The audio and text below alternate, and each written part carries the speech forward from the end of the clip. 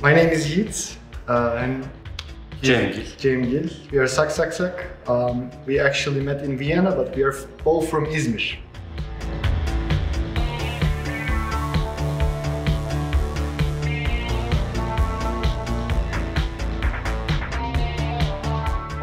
We met here through a friend of ours, and we started making music by accident, actually. It was like how do you say, an art project of his from his art school, and it was supposed to be a one-time thing. But because of the good feedback and because we liked it so much, we kept on doing, and we made album 1.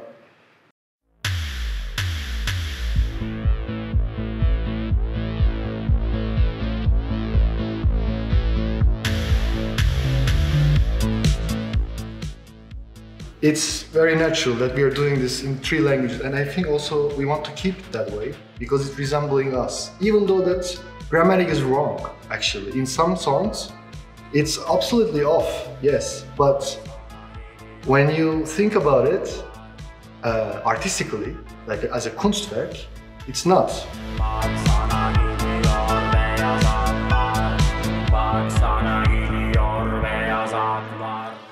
You can make out of something, you can make a meaning out of it. So that's our point, and that's what we want to keep.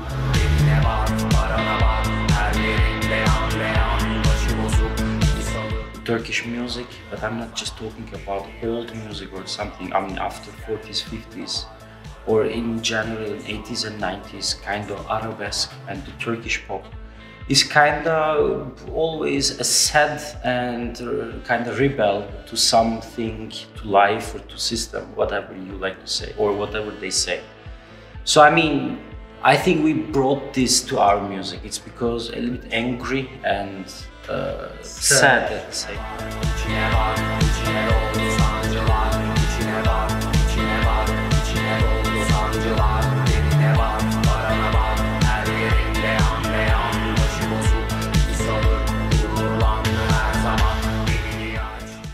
And we are, of course, naturally born with this sound or with this thing in our head. So I believe we also brought that kind of feeling, sadness, but it's also angry. This word that I cannot really translate, we call it efkar in Turkish. It's also present in, like Cemgil mentioned, arabesque, like Arab influenced music in Turkey. I think it's a soup of all of it, because we use rock lines with synthesizers, but there is a folk instrument with very heavy effects on it, so you cannot really tell it's just this. It's a salad. It's a combination of many things.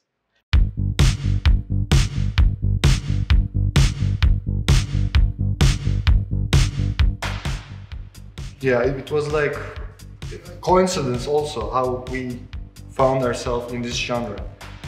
We are still not so sure actually if we are dark wave, post-punk or whatever, but we were looking for specific synthesizers, specific sounds. We were hunting for them, and then the result was naturally this 80s sound, post-punk, Depeche Mode. I mean, we both like, she passed away, for example, one of the biggest names in the genre. That was a mutual point, but some things I like, he doesn't like. We are very much black and white in many things actually, but we still have a common space that we can talk, that we can discuss and make music.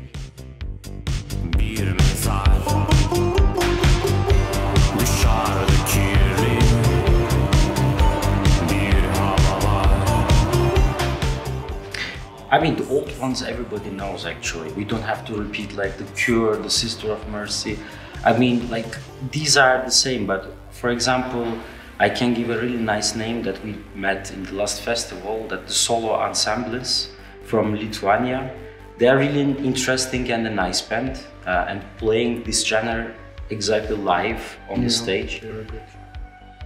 Also, you like Infecticide from France, small band. We like DIY culture a lot, to be honest. We like it when the art is pure and real and genuine, that it's coming from personality, from not from I don't know, from material, from the soul. You know what I mean? If that's the case, then there is music.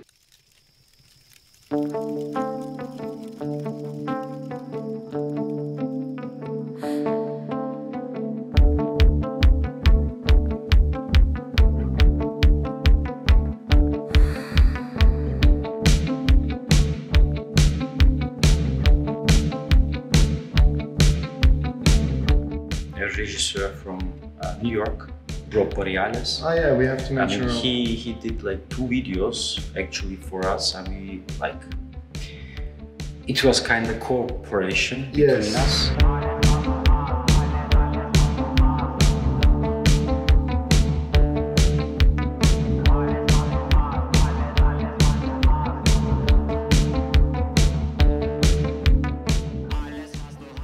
Bütün and ev, we made it ourselves completely and without any budget or anything. It was completely DIY. And also the other video clips, Rob Barriales, an independent filmmaker from New York, reached us just by, you know, just as a fan. And he said, hey guys, your music rocks and I want to make a video clip for you. And I'm like, okay, how much do you want? I don't want anything. I'm like, are you serious? No, I don't want anything. I just want to make a video clip for you because you're right, it's really nice, I want to work with you. We said, okay, do it.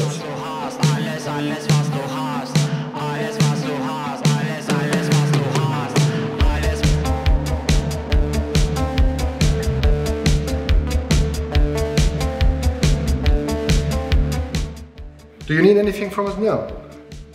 Okay, then let's give you. And he said like after 1 month I will send the casting photos. Yeah, we make Zoom meetings, we said, make idea, brainstorming, let's do like that, or we have the story, maybe you can implement and so on. And he made it, 2 video clips, just out of love, and it's really awesome. We are really actually proud of this. I mean, who would do that? Reaching you out from the another end of the world and saying, hey, I'm gonna make you something for free that is an art piece of art.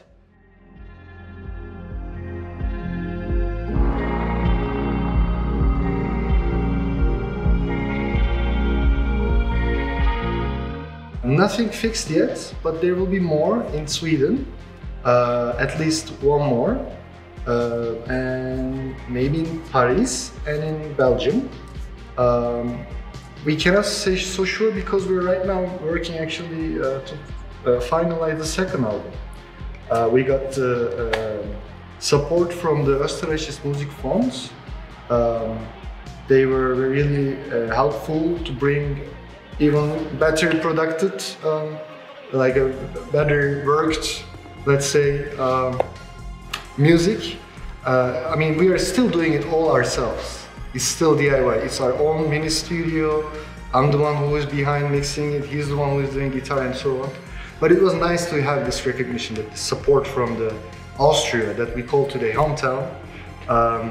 That was really nice. So we have to finish it, and then it will be out next year, I believe around April. That's, I hope so. So that means we would be going on tour in summer or maybe in the last quarter of 2023. We will see.